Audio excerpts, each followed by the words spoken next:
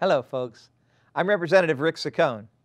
Patrick Henry, a symbol of America's struggle for liberty and self-government during the American Revolutionary days, once said, "The liberties of a people never were, nor ever will be secure, when the transactions of their rulers may be concealed from them." As Henry noted, a government can only ensure liberty when its citizens have access to information about key actions taken by elected and appointed officials. Unfortunately, in our Commonwealth, this is not always the case, particularly at the local level of government. Take a look at our authorities, which are spending billions of dollars on housing, water, sewer infrastructure, airports, parking lots, and convention centers, often doing so with little state oversight. These authorities stretch across the state, totaling around 1,500 entities, which unfortunately rarely produce any meaningful public record of their activities. These entities spend millions and even billions of dollars on the public's behalf on sewer infrastructure, airports, parking lots, and convention centers, as I said. Our Auditor General, Eugene DePasquale, has called these authorities the largest unaccountable form of government. Our state law even bars our Auditor General from fully auditing any municipal authorities. The current law limits the state's financial watchdog to audit only a portion of an authority's money that come from state grants. What is alarming is that 1,570 authorities in 2015 reported $28.6 billion in outstanding debt. That would equate to $5,800 per household if we relied on taxpayers to pay off this debt. Our state, which has 4,897 authorities, ranked only behind Illinois and Texas, according to a U.S. Census report. The Commonwealth's authorities are divided into more than 2,600 units, which is the most of any state. In Pittsburgh, they created a water and sewer authority in 1984 as a way to take on a $200 million infrastructure project.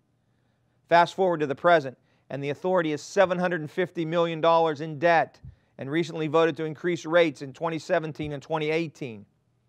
The Pittsburgh Water and Sewer Authority stated years of infrastructure neglect as the reason for the increase, which is the problem they were tasked with fixing. The Pittsburgh Water and Sewer Authority has also come under sharp criticism after Pennsylvania Auditor General Eugene DePasquale released findings of incompetent leadership. In his report, he states, "The biggest issue we have is the failure with respect to competent and consistent leadership." So yes, absolutely, we're concerned about that, unquote. This report was initiated after the DEP handed out violations to the facility for issues such as higher lead units and failure to properly operate and maintain public water systems and facilities. In the report, the city controller, Michael Lamb, stated that everywhere he turned at the Pittsburgh Water and Sewer Authority, there was a problem, whether it was in the leadership, whether it was in the lead issue, whether it was in the rising debt concerns, customer service. At every turn, he encountered problems.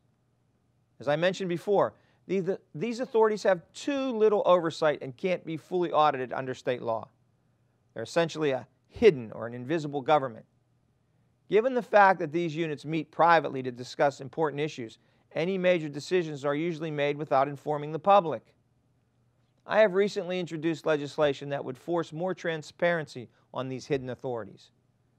House Bill 37 requires an agency holding a closed-door session to make an official verbatim audio or video recording of the complete executive session and retain the recording for a period of 1 year.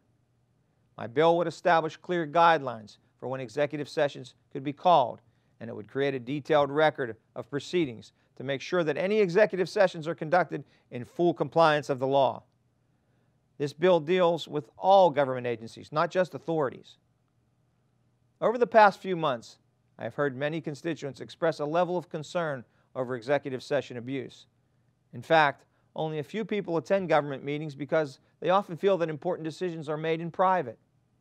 I'm confident my piece of legislation will restore your faith in our local government and make sure that you are able to hear and see the deliberation as my bill mandates.